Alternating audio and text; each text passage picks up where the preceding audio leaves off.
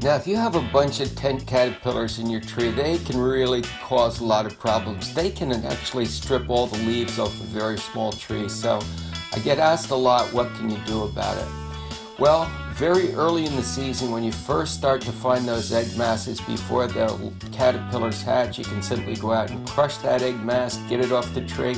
Or if you don't like to touch bugs, you can simply take a pair of pruners, clip it off there, put it in a bag and dispose of it.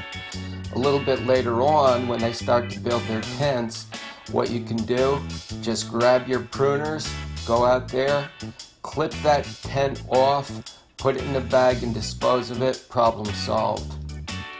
Once the tents get a little bit bigger later in the season, you can go ahead, remove them, pick them off the tree, simply clear out that tent and all the caterpillars inside, put it in a paper bag or dispose of it some other way, and the problem's solved. Now your tree is good to go.